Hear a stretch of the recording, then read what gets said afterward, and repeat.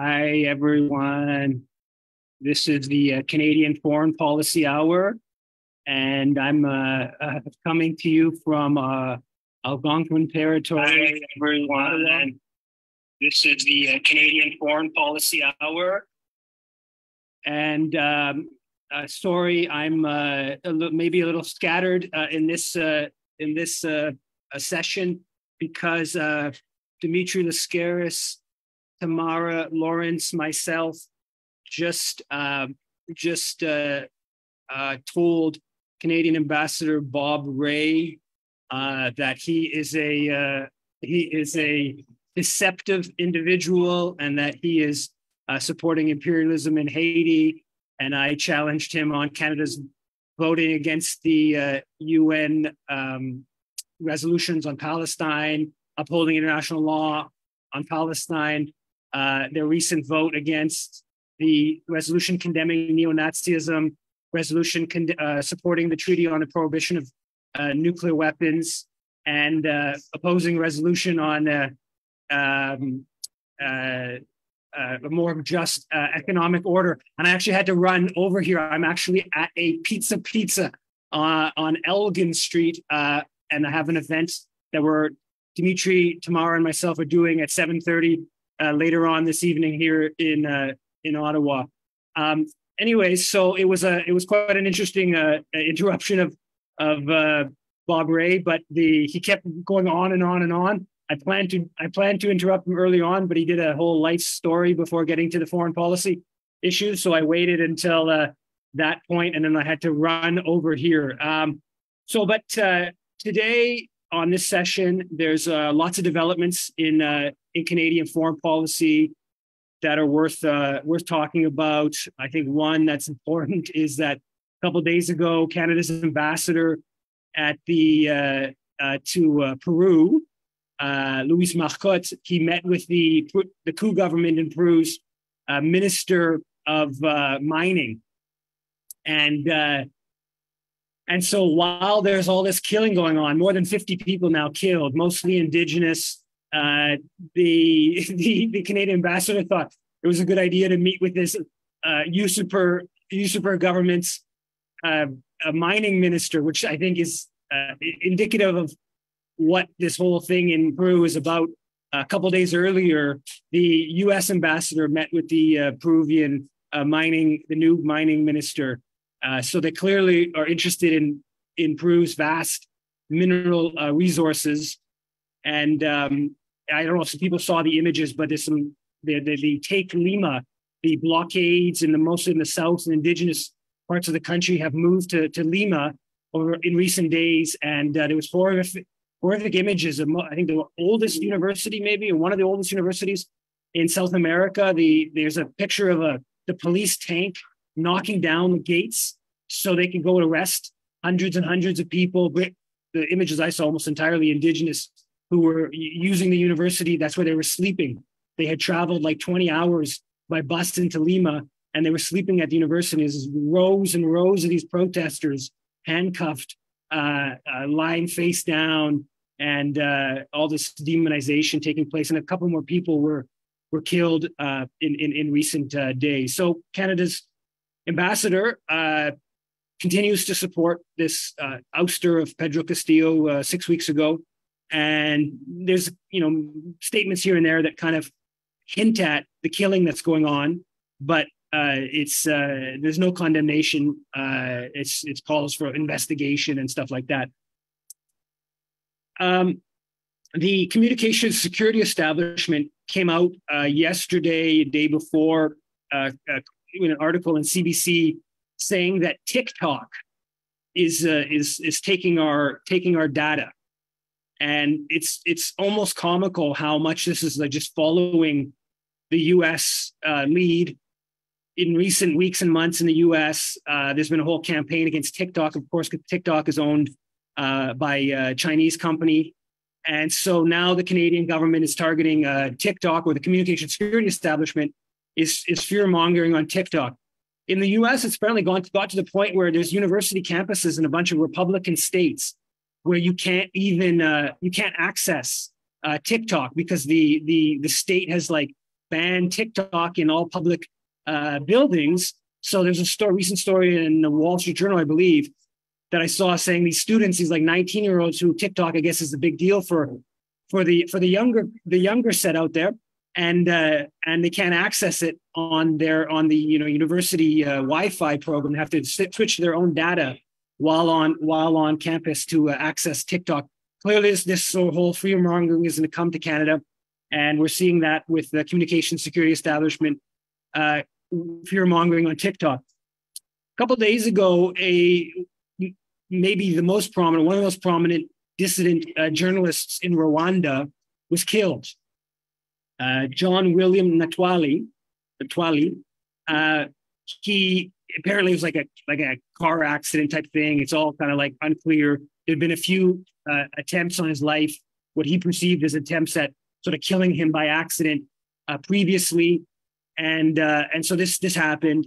This is just the latest of a long list of examples of the Kagame government killing all kinds of reporters, all forms of dissidents, internally, of course, imprisoning all prominent dissidents internally, assassinating them in South Africa and Kenya and Uganda, even threats in Belgium and actually even in Canada. And yet the Canadian government continues to support Kagame. And even while there's another, more massacres taking place in Eastern Congo by the M23, the Rwandan-backed forces, a new UN report looked into that. And still, the Canadian government just continues to Kagame is a good guy. We're supportive of him. They just opened up the embassy, of course, in Kigali. And Kagame met with Trudeau, I think 5-6 months ago at the Commonwealth, and has met with Trudeau multiple times. HMCS Fredericton, Canadian naval vessel, just left for on Operation Reassurance. It's going to the Mediterranean. Apparently, it's to reassure the U.S. empire that Canada is supporting its control over the Mediterranean. And this is, the norm where there's Canadian naval vessels a little bit all around the world, be it South China Sea, be it the Mediterranean, be it in the Caribbean. They are constantly patrolling the globe as if they're part of the empire's armada. And so HMCF's just left a couple of days ago, and they talk about it as if it's targeting Russia. Maybe it is, but there's constantly Canadian naval vessels in the Mediterranean targeting Iran. During the 2003 U.S. invasion of Iraq, Canadian naval vessels led a force blockading Iraq. The Chrétien government at the time actually had legal opinion saying that we were legally at war with Iraq because a Canadian naval vessel was overseeing the blockade, the naval blockade. Project Plowshares put out a report about Canadian arms exports last year, or I guess in 2021, where the data just came out. And they say that there was 81 Canadian companies sold to 81 countries, $2.73 billion, which is the second highest year in Canadian arms export history. Now, that $2.73 billion ignores Canada's biggest market, which is the US. So as the report points out, it's a really important point. It's something that needs to be talked about over and over again because it almost never gets mentioned. Through the Defense Production Sharing Arrangement, exports to the US don't count. They don't even countabilize. We don't even know how many weapons are being sent to the US because Canada's just treated as if it's part of the Pentagon's US arms industry base, right? It's just part of the arms industrial base. And so it's scandal. It's important. It helps explain a whole bunch of elements of Canadian foreign policy, from support for NATO expansion to support for U.S. militarism around the world. A contributor is the fact that Canadian arms companies are so deeply integrated with the U.S. military industrial complex. And the report also notes that I think they say 2,484 permit requests were put into Global Affairs Canada. It says almost all of them were agreed to. it said about 8.2% were canceled, suspended, or withdrawn, and only 4 of the 2,484, only 4 were actually rejected. So Global Affairs Canada agrees to the vast majority of export permit requests for arms exports elsewhere. David Puglisi in the Ottawa Citizen has a good article titled Canadian Military Finances Technology to Collect Social Media Data Despite Claims it was shutting down such efforts.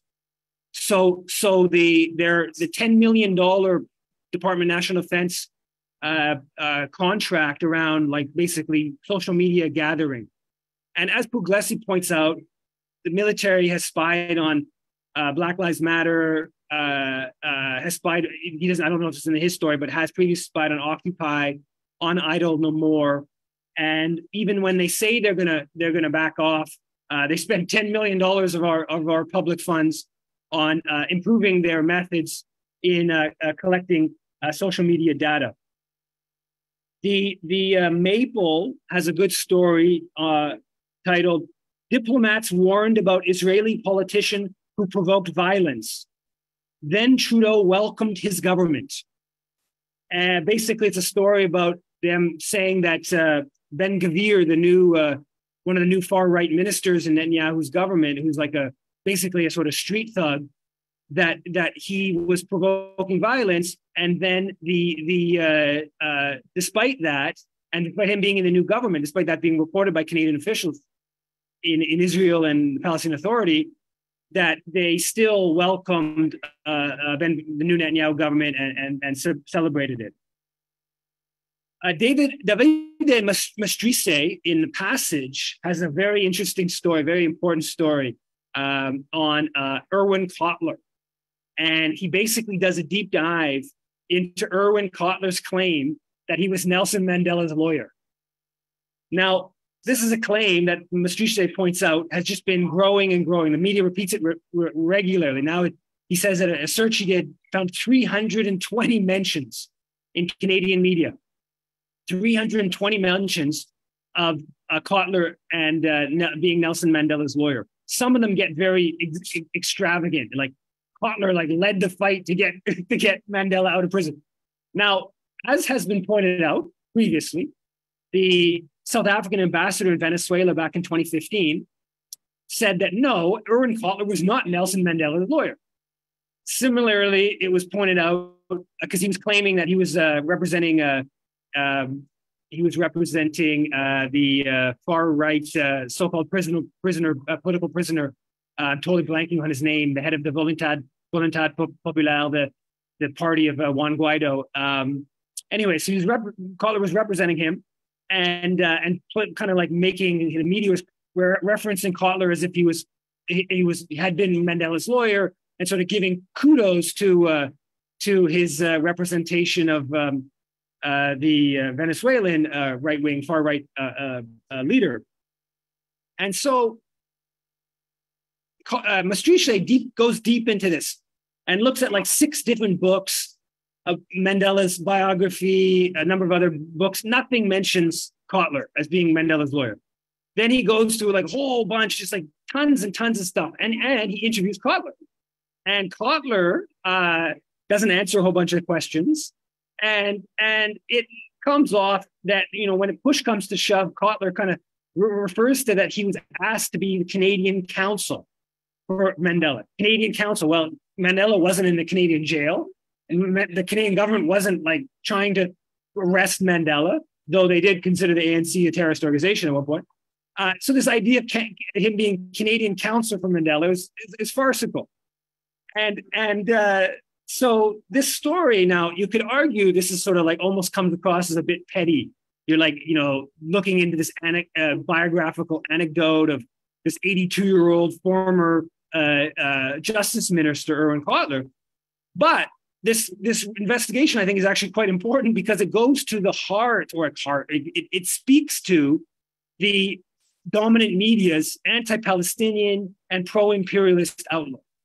And basically, they've gone along with Cotler at best, massively exaggerating, and at worst, simply lying about being Mandela's lawyer. They've gone along with it because Cotler, they like Cotler's politics, to put it simply. I mean, Cotler, there's the anti-Palestinian. Obviously, Cotler is a staunch Jewish supremacist, staunch colonialist. And also, my pizza has just been delivered. So, and sorry again if there's any background volume as well. They're playing some top 40 classics here. But the investigation goes to that the media has gone along with this Cotler fraud because it's a biographical anecdote that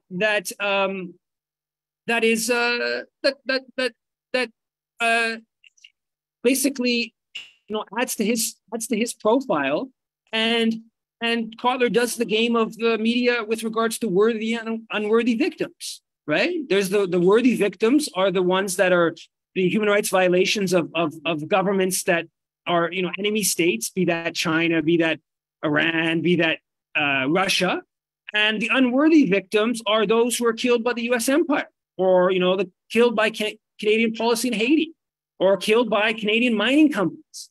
And you'll find that Cotler never raises the rights violations of Canada in Haiti or mining companies or Afghanistan or Libya. And he supported bombing Libya. He supports Kagame. He supports ousting the government of Venezuela. He supports the thrust of Canadian imperialism.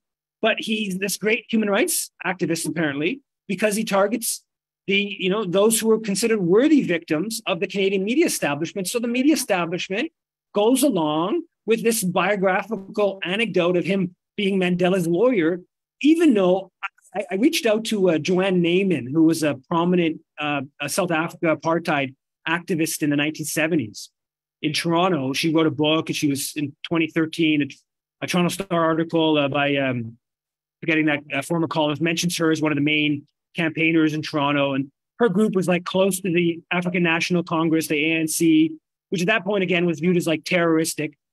And I reached out to her asking her about this Cotler business. And she's like, she talked to her husband and she's like, I can't remember any of this. Then she reached out to this other activist, and she said she had a better memory than her. Person said it was total bullshit. That's a quote. And so I bet you there were thousands. It's not just that Cotler wasn't actually Mandela's lawyer in Canada. There were thousands of Canadians who did more to struggle against apartheid in South Africa than Cotler did. Anyway, so this is a very good story that Maastricht delved into. And he points in the article that, when we disrupted Cotler in 2019, some people from the Mouvement Québécois pour la Paix, Malcolm Guy, Dimitri, myself, and some others, Cotler responded to our criticizing him on supporting Israeli apartheid. And he's a really indignant response of, as somebody who fought against the real apartheid, this is a besmirching of the South African, what the South Africans had to go through. And then when you find out that this is all just a big fraud that he's concocted about him being Mandela's lawyer. I do hope that people investigate this a bit further. I'm of the opinion, I bet if someone interviewed the 24 or so most active organizers against Canadian complicity with apartheid South Africa in the 70s, they'll find that none of them have any memory of Cotler engaged in any serious organizing. Maybe into the 1980s as the issue became mainstream. So this investigation by Maastricht, and I think maybe he has another one coming out, is is interesting. It's not, again, it comes across almost as petty, but it actually has quite massive political ramifications around the Canadian media sphere. And I should point out, for anyone who's in Toronto, Cotler will be speaking on February 5th at the launch of his screening of his biography. So I invite anyone in Toronto to to ask Cotler about whether he was Mandela's lawyer, ask Cotler whether he was why he so anti-Palestinian, etc.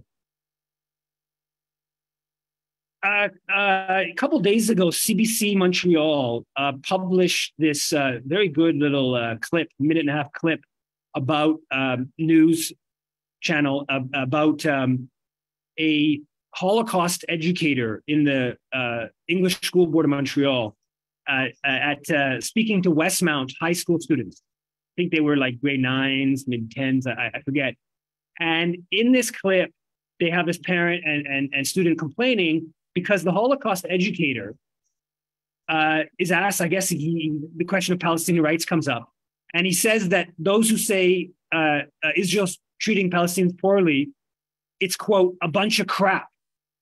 Trust me, they're doing everything but abusing the Palestinians.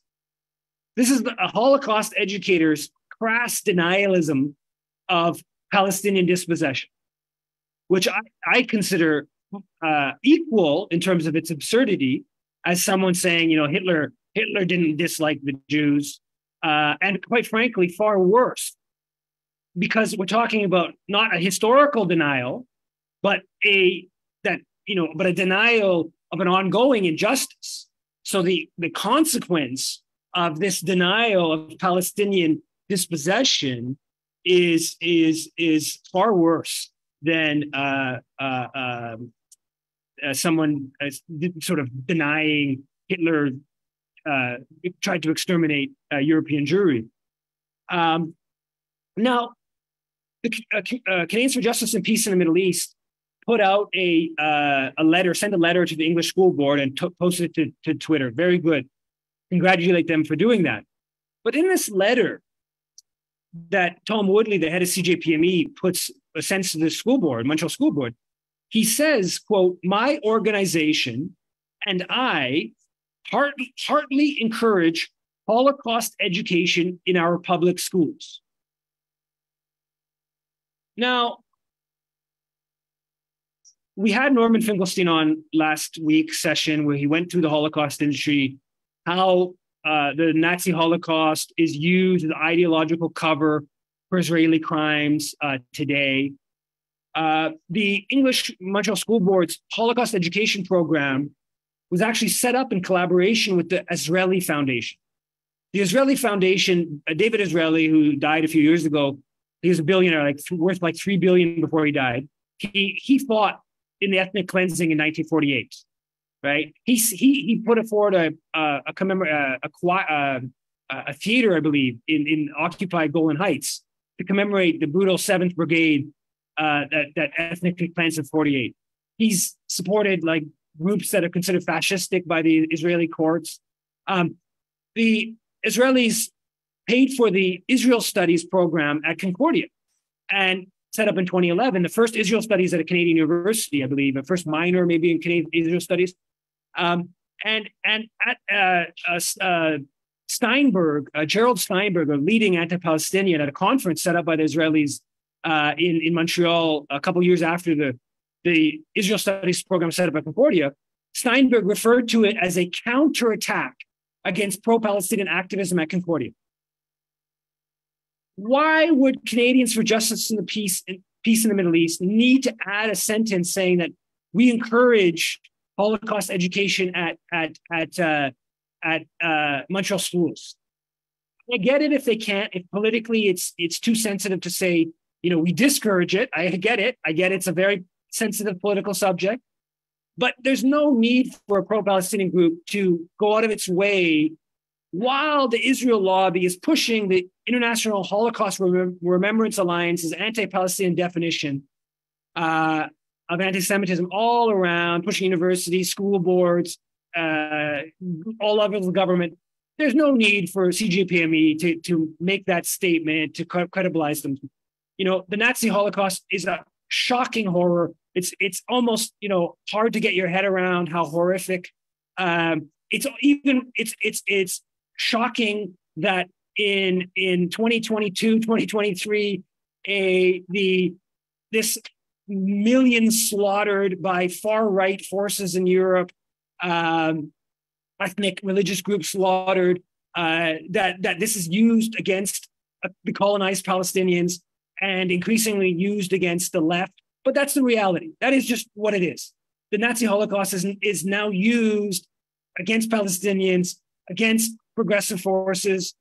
It's shocking. It's odious.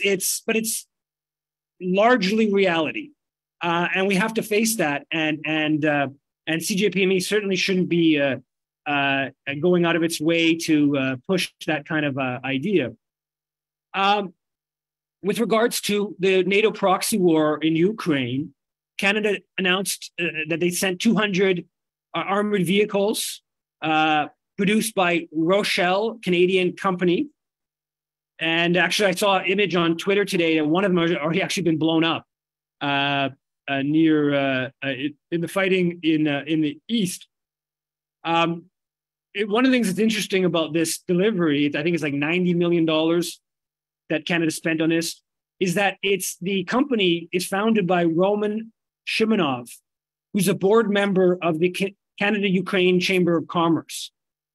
And so this is a group, of course, that's been pushing for, more engagement, more weapons sent, and more sort of Canadian bombast vis-a-vis Russia. This is the same group that when I interrupted Chrystia Freeland about 2 months ago in Toronto, the head of this group was talked about how getting a peace. He actually used the word peace, a piece of the action after the war had ended, and so these sort of vulture kind of capitalists already thinking about the reconstruction potential reconstruction boon. But so anyways, another more Canadian weapons sending to fight, and quite honestly, the situation, just in my opinion, it's getting worse and worse. We're seeing escalatory dynamics all over. The stories about how many Ukrainian soldiers are being killed, the images of the destruction, obviously stories about Russians being killed. I mean, this is just horrific, and it looks like it's just picking up the horror. And in the Globe and Mail 3 or 4 days ago, Michael Byers ran for the NDP. He's a University of British Columbia prof. He was prominent with the Rideau Institute for a number of years. I believe he was on their board, did a number of reports with the Rideau Institute. He was viewed as a sort of like lefty foreign policy voice. And he did like a report on the F-35, some Canadian procurement decisions. And it was, reports that were pushed by sort of kind of peace type groups. But if you looked at it, it was really like a criticism more of like, you're not buying the right equipment rather than this is stoking militarism. It was more about like not the right equipment. And Michael Byers in the Globe has a column basically saying Canada's got to send its Leopard tanks, the German Leopard tanks that we have, which the Germans are not okaying. They have not okayed. The Germans are thus far opposing. I guess there's a couple thousand of these tanks. It's considered a major escalatory point. The Zelensky's putting lots of pressure on sending these, and the Germans are holding, saying, no, we don't want to see German-made tanks, in Eastern Europe, where German-made tanks have created all kinds of horrors in the past. And we see this as, adding to escalation. And so, but you have Michael Byers with a column, with the whole point of the column is to say, we got to send the Canadian German-made Leopard tanks to fight Russia. And so he's right alongside with Rick Hillier, right? Rick Hillier, former head of the Canadian military who's pushing the, we're going to kill the scumbags, the hardline militarist who is now working, I think he's working for the Ukrainian Canadian Congress or another Ukrainian Canadian group pushing for more and more weapons. So you have Michael Byers and Hillier, singing to the same tune on what to do. It's a really stunning comment on the state of the left, anti-war activism, etc. Michael Betherens, I mentioned this last week, but he updated his tweet about Jagmeet Singh and the F-35 and saying nothing about the F-35. And he cites Jagmeet saying that Singh saying that we have Canadians back, and he says that basically we have the NDP has Lockheed Martin's back on the $380 billion. That's what we're talking about with the fighter jets and the naval procurement. Support or silence from the NDP. $380 billion in procurement, offensive weapons, fighter jets that can drop nuclear bombs, the F-35, naval vessels where they're talking about getting Tomahawk missiles that can shoot 1,500 kilometers. And there is support or silence from the NDP on that issue. And a couple of days ago, Heather McPherson tweeted about Iran. And in her tweet, she said that she sponsored a resolution at the Foreign Affairs Committee to list the Iranian Revolutionary Guard Corps as a terrorist organization. The whole organization is a terrorist organization.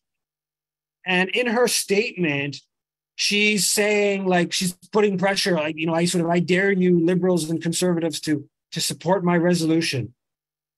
And her statement says, quote, the liberals can claim to be steadfast in their support for Iranians, but they continue to implement half measures. And this is only referring to her resolution on the Iranian Revolutionary Guard Corps. And this is only the first step. New Democrats will continue to push the liberal government to employ every tool at their disposal to support the Iranian people and ensure an end to the human rights violations. Does that include an invasion? Does that include more, U.S.-Israeli assassinations of Iranian officials? What is every tool that Canada has? And so seeing this, it got me thinking about, like, should the progressives, internationalists, just call for, like, getting rid of the NDP foreign affairs critic? And I mean, on domestic issues, the NDP, at least the federal NDP, 90% or more on the issues, they're not calling for more privatization in healthcare. They're not calling for more, less daycare funding,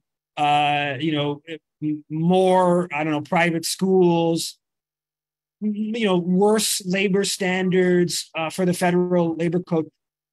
You can debate that. You can debate the provincial NDPs. I'll leave the provincial NDP governments aside.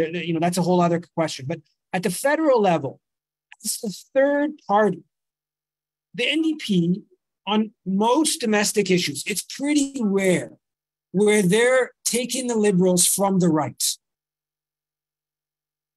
But on foreign policy, there's a lot of issues where they are taking the more belligerent, the more imperialistic, and even in some cases, the more militaristic position.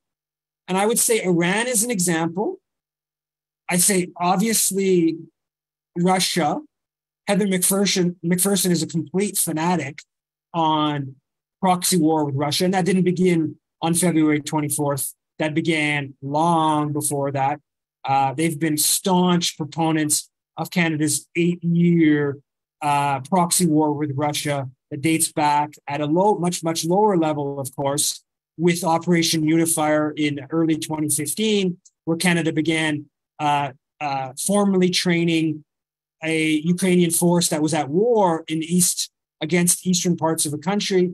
Of course, Russia was much less than we hear about in our media, but was providing some support for the independence forces in eastern Ukraine, and Canada was basically in a very low-level proxy war with Russia for between 2015 and right up until early last year.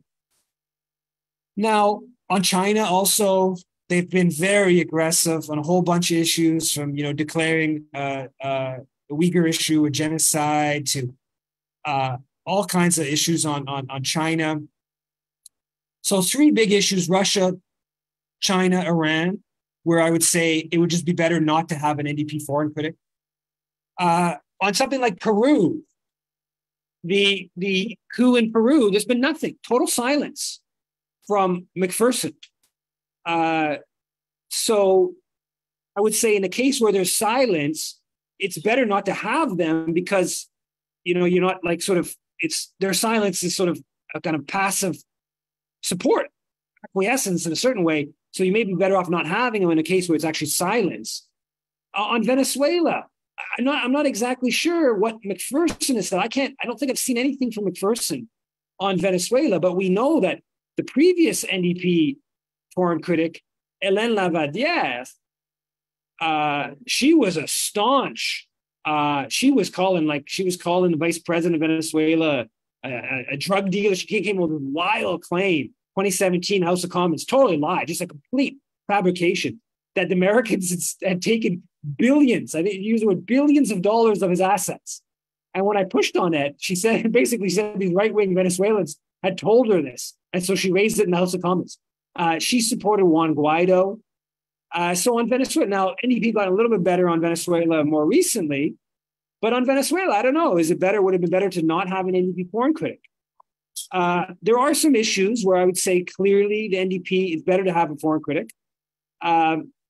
Before getting that in a second, I should also mention Haiti. Haiti's kind of interesting one. McPherson has come out basically opposing a foreign military intervention in Haiti in recent weeks, but the NDP also explicitly supported the core group, right? The core group, that's the foreign ambassadors that rule Haiti, that appointed Ariel Henry. Now, on some other issues where, it's better, I say on like mining on Canada's global mining behemoth, yes, the NDP is better to have an NDP foreign critic. On Palestine, it has become the case, particularly with Heather McPherson, where it is definitely better to have an NDP foreign critic, though that even is a little bit complicated, but McPherson has done some pretty good stuff on that issue recently.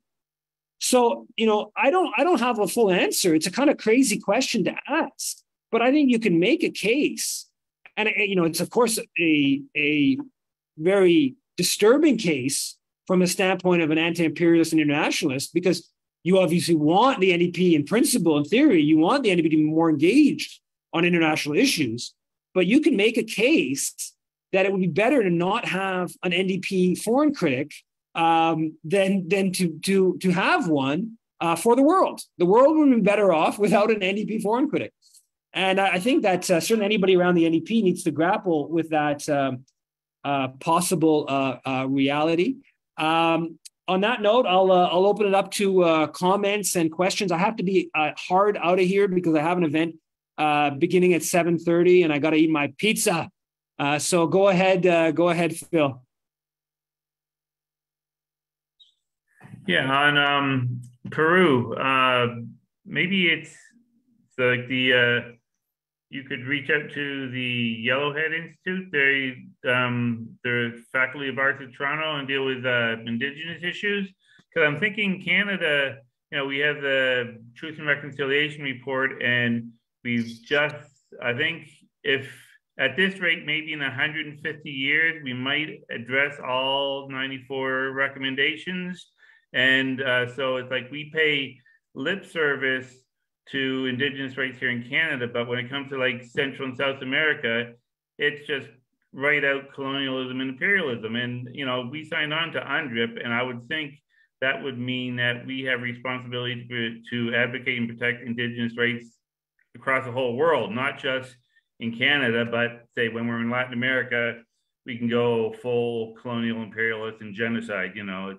It's just a hypocrisy of, so maybe the foreign policy people in this country should reach out to Indigenous people in this country and see if we can have some sort of united front. Yeah, no, I agree. That's a great suggestion. I saw Russ Daibo, who's a Indigenous policy analyst, a very important figure in decolonization struggles.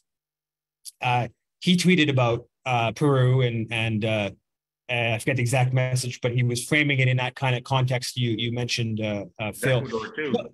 You would think that it would be like low hanging fruit for Heather McPherson and other NDP MPs to, sort of say, hey, are we backing mining companies at the expense of all these indigenous people being killed? You think that would be low hanging fruit. It would certainly go along with the rhetorical claims that they have, but McPherson's just unwilling to do that, and she's received hundreds and hundreds of emails on this. I've tagged her on Twitter. It's not like she's choosing not to do this, which is, I think, just kind of quite shocking, really. But yeah, I totally agree that the Yellowstone Institute would actually be a good to reach out to someone there to see if they, into making a statement or something like that, specifically around UNDRIP. Go ahead, Laura. Okay, so a very quick question, because I want you to eat your pizza. And I just wanted to know, like our very fun guest last week, Norman Finkelstein. So his thing is like, there's no such thing as PDS. Don't ask me about PDS. It doesn't even exist. And you have said in the past that you don't really see too much value in really promoting BDS in Canada because there's hardly anything to buy anyway or something like that. But I'm just wondering, like, because I've always supported BDS, and do we not see a value in BDS in that, I don't know, these things getting raised and the media clamp down, that maybe that kind of stirs people a bit. They recognize that something's going, even if there isn't much of a boycott going on, Norman's probably right. I guess I'm trying to my own mind and think through like what the value of BDS is. Yeah, I don't agree with Finkelstein's dismissal as he did last week. I agree with parts of it. I think that there's a couple elements that I'm strongly supportive of the element of the BDS movement that is not focused on like 67 borders and like Zionism became a problem in 1967. And, I'm not saying not interested in the one state, two state debate. That's not what I'm saying by saying that. But I'm saying that we should absolutely discredit Zionism as a European imperial, nationalistic, Christian Zionist movement. That's what Zionism comes out of in the late 1800s. That's why it appears at that time in history, not because there was anti-Semitism was new in Europe. That's just not, it's not true.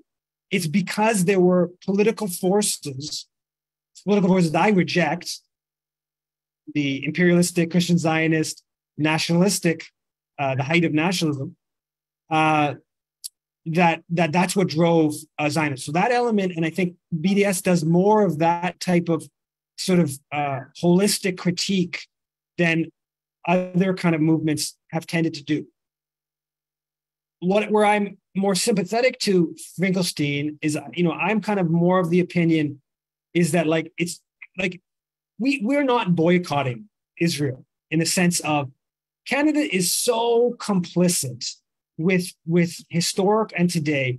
Like if we just treated Israel as a regular ally, as a regular right-wing ally, like if we treated Israel as we treated Colombia until the recent government, we have free trade agreement, we sell them weapons, the diplomatic backing, etc. If we just treated Israel that same way, that would be a huge blow to the impunity and the racism and the colonization Palestinians are facing and Israel is perpetrating. Because we're providing, if you just upheld Canadian law on with regards to Israel, specifically around recruitment for the IDF, and most important in concrete terms, monetary terms, the whole charity question, that would have a consequence. So when we talk about like not having Israeli products in Canada, I certainly don't have any ideological problem against that. But I think it's a tactical mistake, and it takes us away often. I can say not entirely, but often takes us away from campaigns that I think are actually more consequential and in some cases more likely even to succeed. So I think that's something that should be in mind. Now, where I think that the BDS movement has been more successful, this doesn't hold for other countries. This holds for the U.S., but it doesn't hold for European countries that have more pro-Palestinian and have more Israeli oranges coming into their country, and where some boycott campaigns make more sense. So or Jordan or Arab countries or maybe some other countries that Sudan or wherever, right? Where I think more a genuine BDS actually makes, historically they have actually had BDS. So I'm just arguing for Canada. Where I do think the BDS movement has had more consequence is on the cultural boycott, specifically around artists playing in Israel. And I think Finkelstein is exaggerating. I mean, I think there is an element that the Israel lobby likes to keep the BDS boogeyman. There's an element of, it's, picking on the only Jewish state and this kind of dynamic that they play into. So I think that there is some element of that where the Israel lobby likes to kind of big up BDS in some ways. But I do think there's also a psychological toll, a cultural toll on the Israeli public of artists not going and playing in Israel. And it's this sort of the whole normalization and, just any normal European country that happens to be in the Middle East, that Israelis would like to, sort of pretend that. I think that some of that the campaigns have had success on. So yeah, I don't think that lots of elements of the BDS campaign in Canada are particularly effective. And I'll go one step further. I think there are groups. I'm not going to name names of groups, but the leading BDS supporters in Canada, that there's people out there that they say they support BDS, but they basically do things with United Jewish Appeal or United Jewish Federation of Toronto, right? That they're the main apartheid lobby group in Canada that sends all kinds of money to Israel, that funds CJA, that organizes a walk with Israel.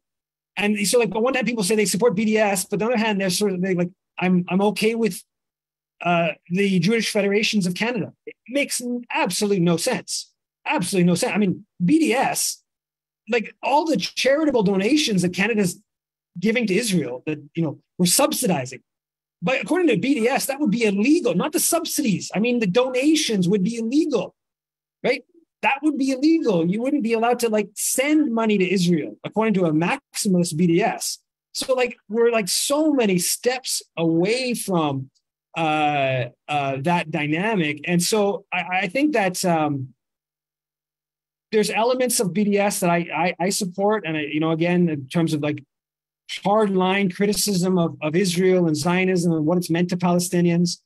Tactically, I think there's lots of elements that I don't think are very helpful. Go ahead, Yuri, and I think that probably. Well, I guess I'll have time for Kim, but try to keep it brief, Yuri and Kim. Go ahead, Yuri. Sure, no problem.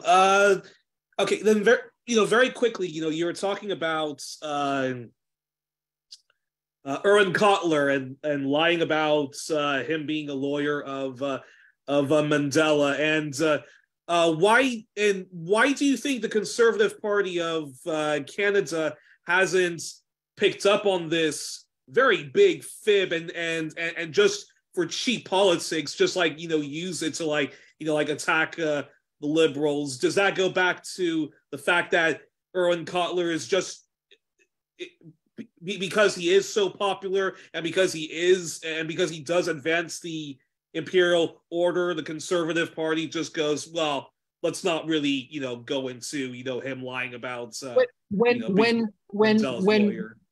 Mouvement Québécois pour la Paix interrupted in 2019, when we disrupted Cotler's talk at Concordia, a Conservative MP who was the vice chair of the Canada-Israel Interparliamentary Group sponsored a resolution in the House of Commons to condemn us and to celebrate Cotler. The pro-Israel media said it got unanimous support in the House of Commons. Okay, this was just like us, like we disrupted for like 10 minutes. He got to finish his whole speech and whatever. It was like, and the House of Commons like condemned us, apparently unanimous. Heather McPherson met with Cotler twice at the end of last year, twice in 2-week period. She tweeted about it, celebrating, had a good opportunity to wisdom of Irwin Cotler and human rights. Elizabeth May, whole bunch of things with Cotler. Cotler's Raoul Wallenberg Center set up this like all parliamentary group for human rights that had like MPs from all the different parties. He's a darling. He's a real darling of the Canadian media political establishment. And so, yeah, I agree. You would think that like some reporter, I mean, the whole question of like faking, politicians faking, biographies and stuff, it's very current, right? With the Santos there, the American Republican, the whole question of like that, sort of like the pretend Indian, these academics who claim they're, indigenous, this whole question is something the media has been kind of into, like investigating these kind of like scandals of these individuals, like concocting these stories to like advance their careers and all that stuff. A week after Maastricht published, or 6 days, I don't know what it is, I've seen no mention in the corporate media. A couple of the corporate media journalists on Twitter attacked Maastricht for even John Iveson in the National Post, right-wing National Post. His tweet is hilarious. He's like, basically, you did an expose of Cotler. Cotler's equal to the Pope. It is like you can't even all you can do is have fawning coverage. You can't even like investigate the guy's claims. That's John Iveson's opinion. So yeah, no, the sort of unanimity of the imperialist Zionist media political sphere trumps any sense of getting some cheap political points on going at Cotler. Maybe if he was still an actual minister, then maybe that the political points would supersede what he's now sort of become, which is more this sort of like media kind of human rights figure. Go ahead, Kim.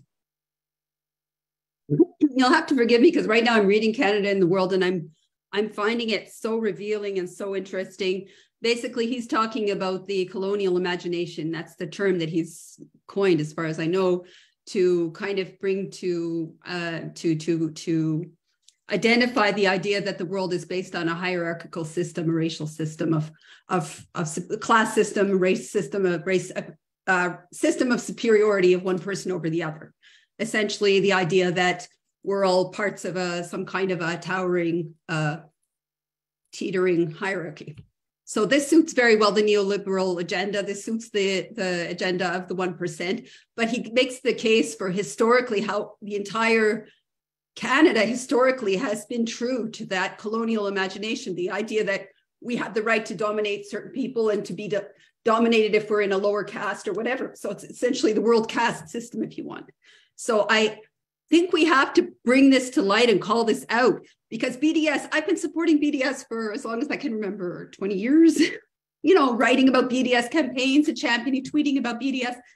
And somebody just pointed out it worked in South Africa. But I think we have to attack the underlying ideology that it keeps coming back to. And that's why it's taboo to criticize Israel, by the way, because Israel is his fellow colonizer. They're just doing what Canada has done historically and what Canadian powers that be, Canadian raison d'etre is founded on that idea.